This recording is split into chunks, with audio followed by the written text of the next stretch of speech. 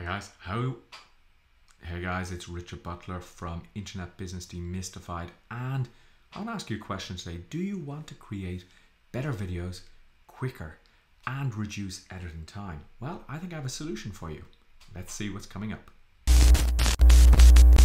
Okay, so I have this challenge that when I create videos, I have to spend quite some time editing, putting in what we call lower thirds, maybe doing some chroma key effects, which is getting rid of the background. So I have a virtual background like I have at the moment, and it takes a lot of time. And then I discovered this program called ManyCam, which allows you to do a lot of effects on the fly, which reduces your editing time. So ManyCam, which I'm going to talk about today, is like a mini video studio that allows you to switch scenes very easy. So for example, if I want to say, well, guys, now I want to go over to the classroom, I just press a button on my screen and I go over and it transitions over to that. Or I might say, well, let's talk about this PDF. I bring up the PDF here and suddenly I'm reduced to the corner here, which is really good. And then I say, well, let's go back to the office, and that actually just does it automatically for me. Obviously I had to set all of this up, but I'm recording this review using ManyCam, and I have to say it really is helping me create videos a lot quicker and edit less. So what exactly is ManyCam? Well, it's used for broadcasting, for doing live streams, because it allows you to switch between scene very, very quickly and without having to do another screen share and then stop one screen share and then start another. I can have all that pre-set up, and then just by pressing a button which says trans, I can actually just transition into that scene, into this scene. You see I'm just looking down to make sure I press the right buttons, and then into this scene here. And none of that has been edited by me in post-production. All of this has been recorded. I've just edited. If I hear a bit of noise outside, I will just cut out that bit.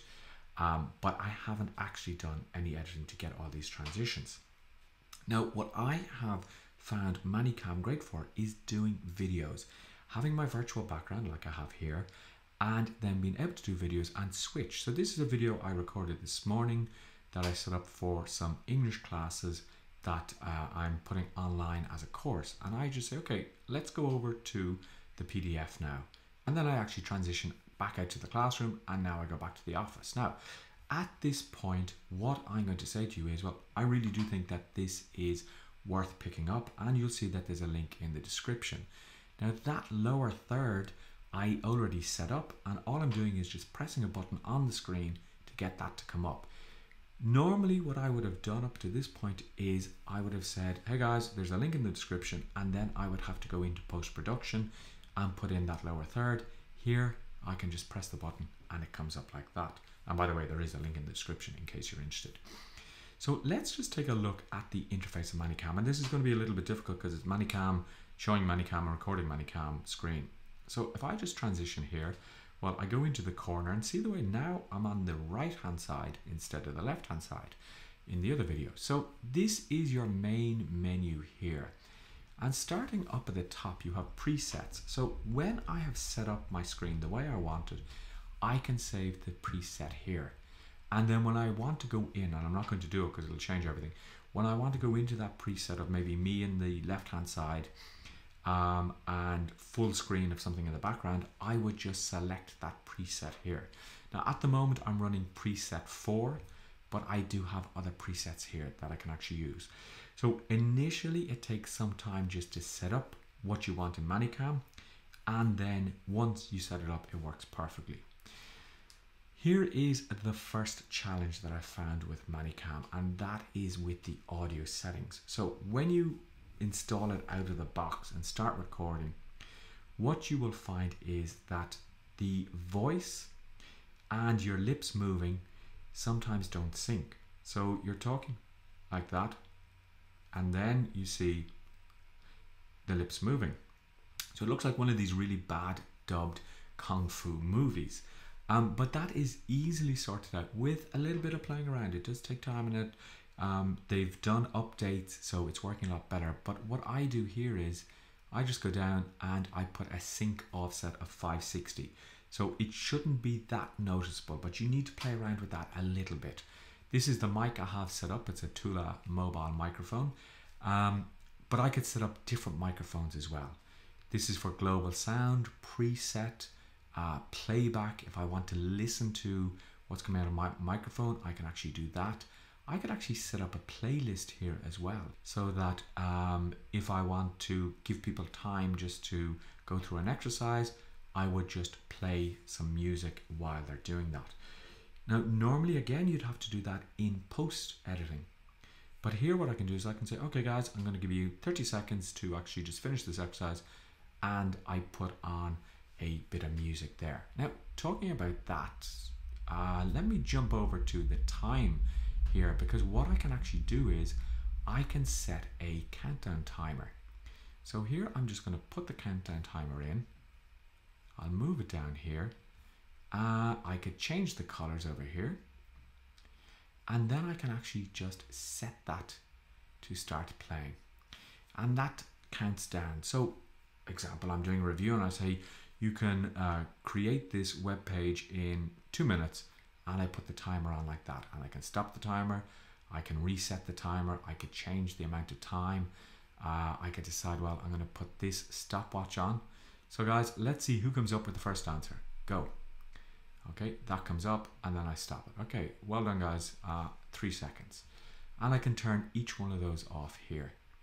Now I also have the ability to draw. I haven't really used this because honestly I haven't used even probably 20% of the potential of ManyCam, because what I need to do is done so easily that I haven't played with the other features. But I could go in here and I could decide I want to draw something. I could say draw, and then if I come out here, I should be able to draw on the screen. Of course, I don't have the proper color set up, so let me just try green there.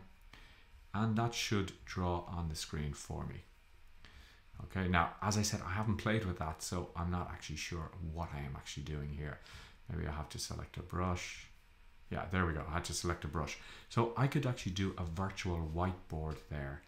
I'll just cancel that out. I can type in some text. So this is some text, and I could say that I wanted scrolling left to right. And if I just go there, what should happen is that that text should scroll there from left to right. So you need to play around with ManyCam, but there's a lot that I can do. But hold on, we're not even there yet. Virtual backgrounds is something that I love. Now, I actually have a green screen, but what I could do is if I go virtual background, that's on blur. So if I wanted to blur the actual screen there, I could replace that. I could use chroma key, which would be that with my green screen, I could actually just put anything in. And that's how I did my little self here, that I put in a feed from my camera with an actual green screen there. But just let me turn that off for a second. Now, then I have my lower thirds here, which you can see. So if I want, this is one that comes with ManyCam there. I can say, okay, ManyCam, the best free live studio and webcam effects software. Now I can add more lower thirds if I want, and I have the option, different options here. They're quite basic, to be honest, but for something to do quickly, just like that on the fly, it's really, really good and really useful. So let me just go in here with effects. There's lots of things. As I said, I haven't even played with this. So let me just see if I go into effects. Okay, I'd have to add an image there.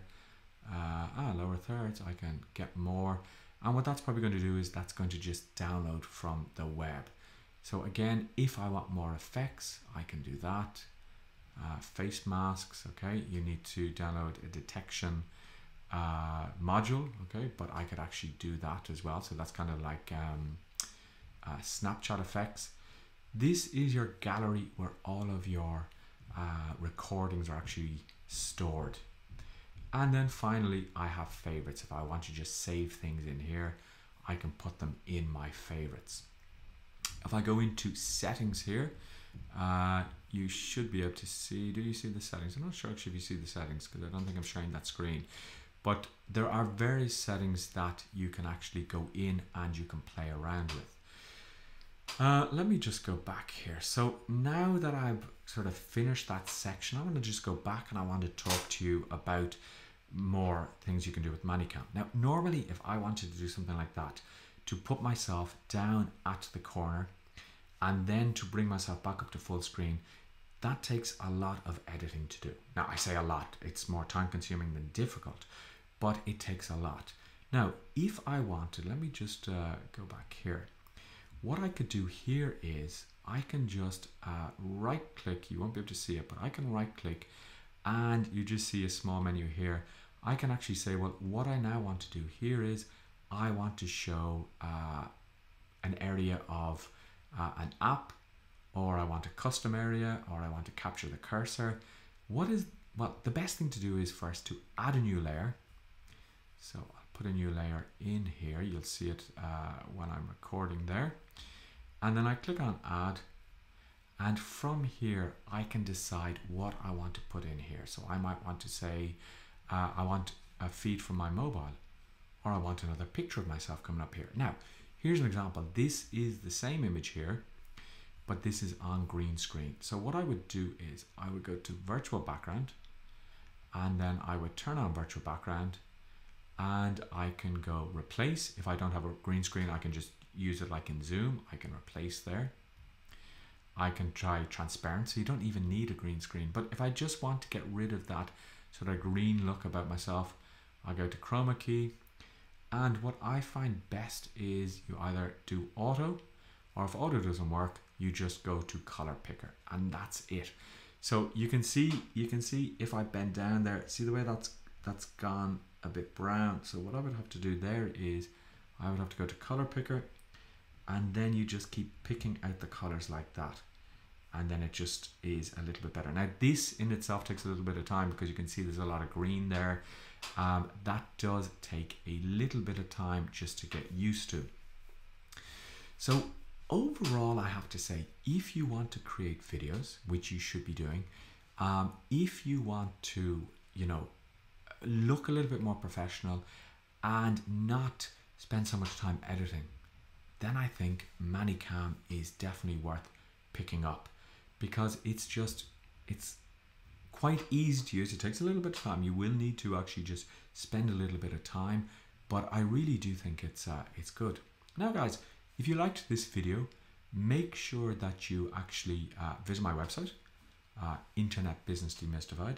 Make sure that you give me a like, make sure that you subscribe to the channel, and if you want to pick up ManyCam, I believe there's a sale until May 31st. You can just use my link below.